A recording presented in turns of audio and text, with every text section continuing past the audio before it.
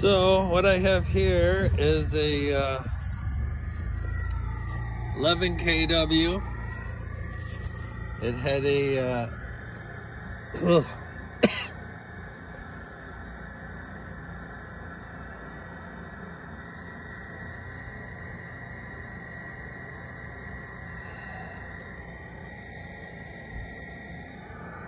I got history.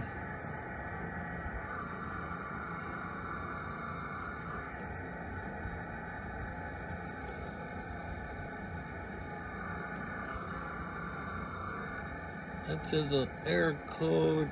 Oh, that overspeed was caused by a manual moving of the this right here.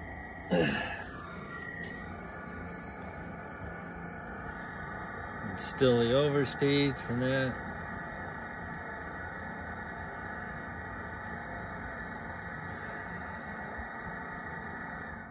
And that was the original problem. Overcrank error code 1100. And the way I test those is I manually start it, and these should move. As soon as you hit start, they like, and then they move back and forth as they control a throttle to achieve 3,600 RPM. And that one didn't move at all. So off of that, I've shown this before, is this cable. And Generac usually straps it down, so I don't understand why that one's not strapped down. But it comes down into here and plugs in, oh great, right on the front of the controller, somewhere up in here. So anyways, this went bad. And I couldn't order anything.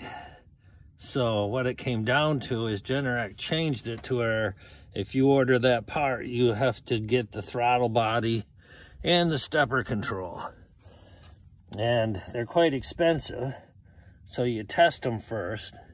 And from that red wire to all the other wires, if you put an ohmmeter right in there and go along, you should get 10 to 12 ohms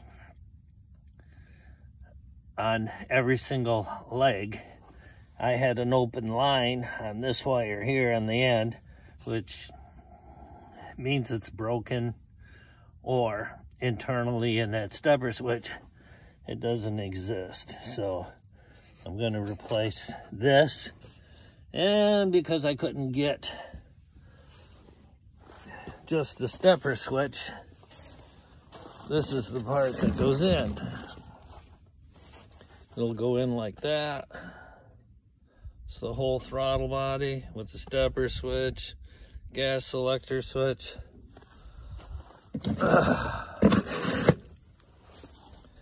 And because I have to take everything off this thing to get that out, I'm not going to videotape that.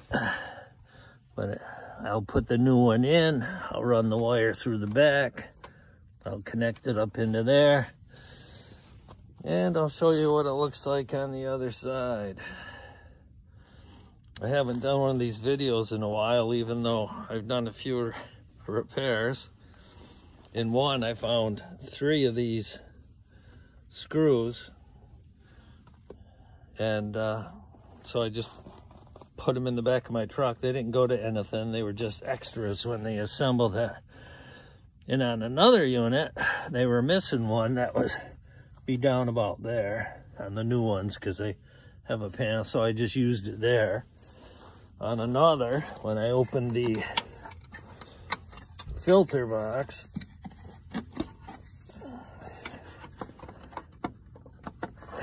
I found a bolt inside.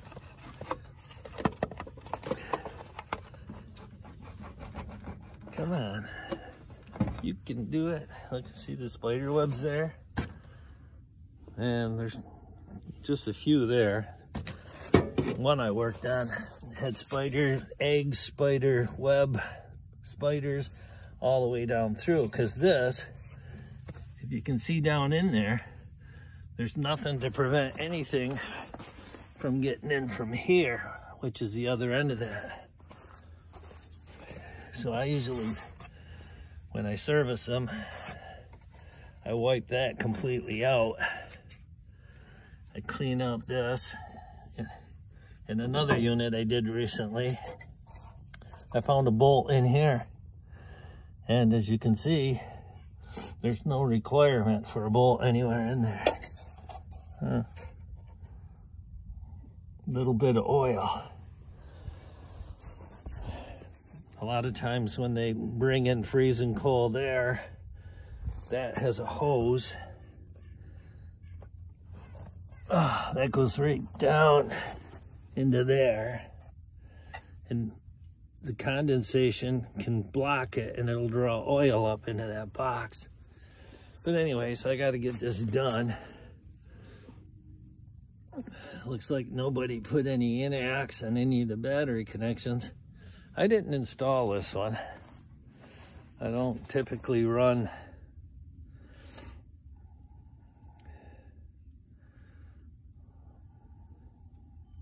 like that, but I'm not here to criticize. Most people that do installations, it's if you want to make money, you put it in the fastest, easiest way. See what they got for gas line. That looks pretty good. They did go straight. I just did one where you would not believe. I'm surprised gas made it through it, because it was all bent up, and the machine had sunk into the ground about 6 inches. But I don't want this to run very long, so I'm just going to get into this. It's 18 degrees. River's a little frozen. And that's Canada over there. That's, I would guess that's Brockville, Ontario.